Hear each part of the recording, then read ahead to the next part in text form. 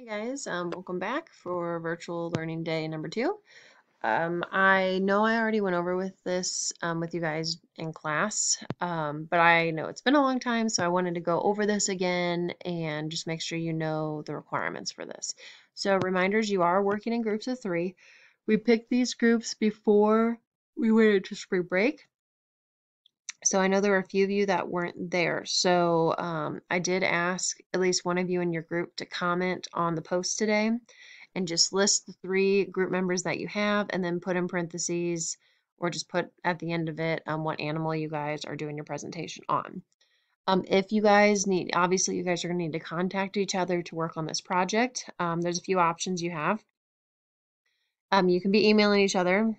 You can make comments to each other on Google Classroom. Or there's also another really cool option, and it's free right now because of everything that's going on. It's called Zoom.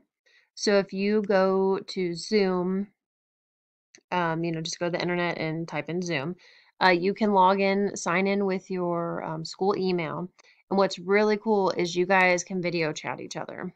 And it shows all of your screens, and you can basically have like a discussion with each other.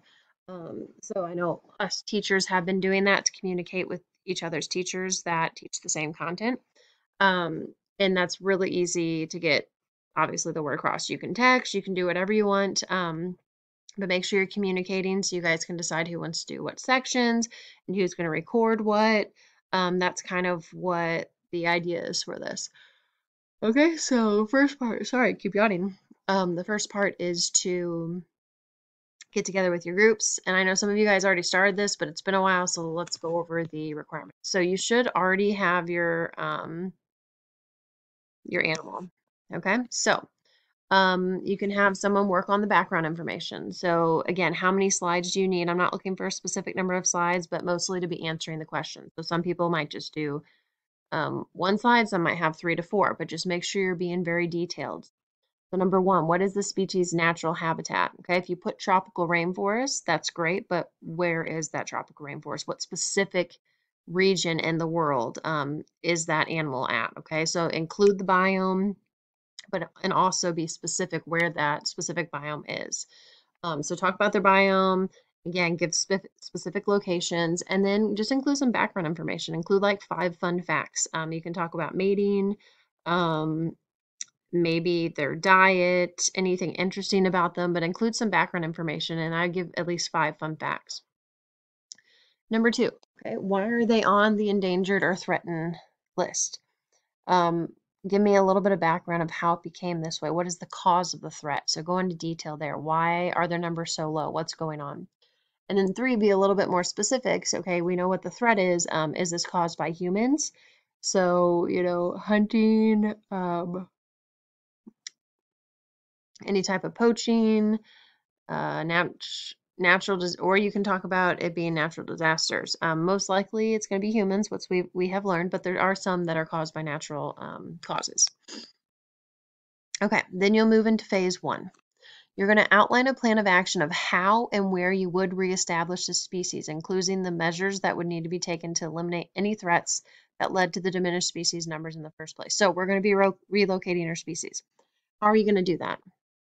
What is the plan of moving them to a new location? Where are you going to do that? So think of it, obviously needs to be a pretty similar biome. Where's another biome in the world where they could be safe? Where would it be ideal to relocate them? And then again, how are you going to do this? Be specific. If it's a bigger species, what is the goal here? How are we going to get them from one location to the next? Now, I have had groups in the past ask me, can they just keep them in the same location but build conservation around it? That is fine, but make sure, this is where people lose some points here. Make sure you're still addressing all these questions. So it says, how are you going to do this? You need to explain how you're going to keep them in the area and what you're planning on to make it safe. And then the where question, obviously just list the area where they're still at. This is where we're going to keep them and explain how. But make sure you answer question 2. How many organisms would you use to help reestablish the population?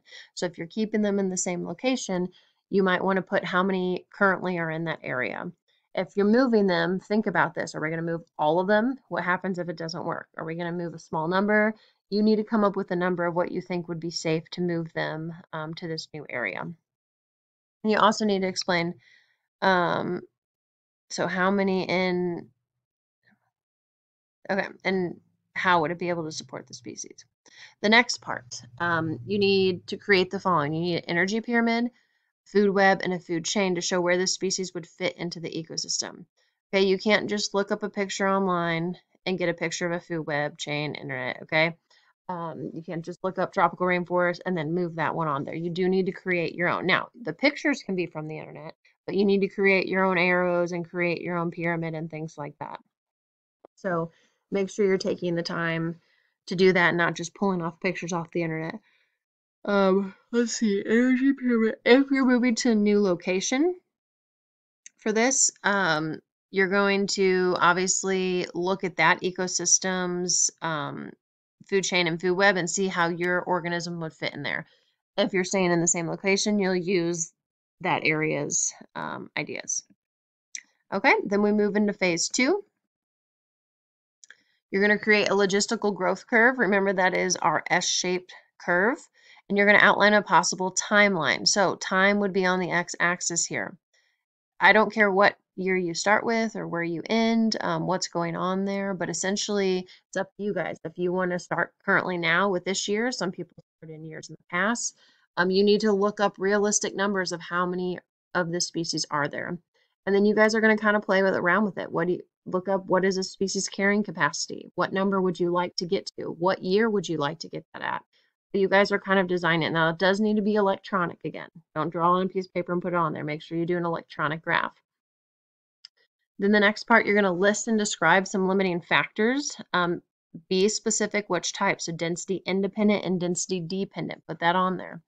In the ecosystem that would help maintain a balance of the reintroduced population, controlling it from invasive species. So once we move this species, we don't want it itself to become an invasive species if it doesn't have any natural predators.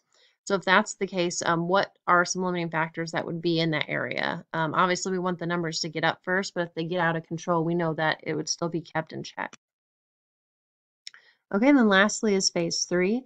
Explain how the population will be maintained long term. So this is our long-term plan, 20, 50 years, and how any threats will be minimized. So the first part is you need to have at least 3 concrete ways in which your team plans to ensure this. So give me 3 detailed ways of how we're going to keep these numbers strong. And then lastly, how does the reestablishment of the species aid to the biodiversity of the ecosystem? So what long-term implications does a species have on the health of the ecosystem? Include how it affects other species. So you can talk about its diet. What does it eat? What is what eats it? What is its role, its niche in the ecosystem, and how does that aid to the biodiversity? So a lot of people miss points on that. They either don't answer it or they put like one word. Make sure you're detailed there. And then you can kind of go through the rubric. Presentations obviously are going to be a little bit different. Each person will present their part of the PowerPoint. Okay, so you can you don't even have to be in it if you don't want to. You can just show kind of like what I'm doing. I'm not in the picture, but I'm presenting on my paper. So you can do that if you would like to, but each person's going to present and then you can send it to one person. They can kind of put it all together in one full video. Okay. I will look up some resources that allow you to do that. So for now, just worry about recording your part. And then you can just kind of go, it says you need to use note cards for your presentations. Don't worry about that part since we're not presenting in front of class.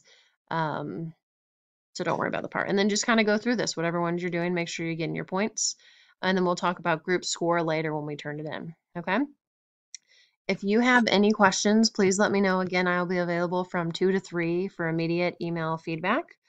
You can still email me outside of that time and I'll do my best to answer it. But yeah, we have to Wednesday, Thursday, Friday, and Monday to work on this. So I'm giving you guys a lot of time to work on your sections to make it look really nice. And that's really all we're doing besides the homework quiz on Friday. And then it will be due Monday at midnight. Okay. I guess I will see you guys later.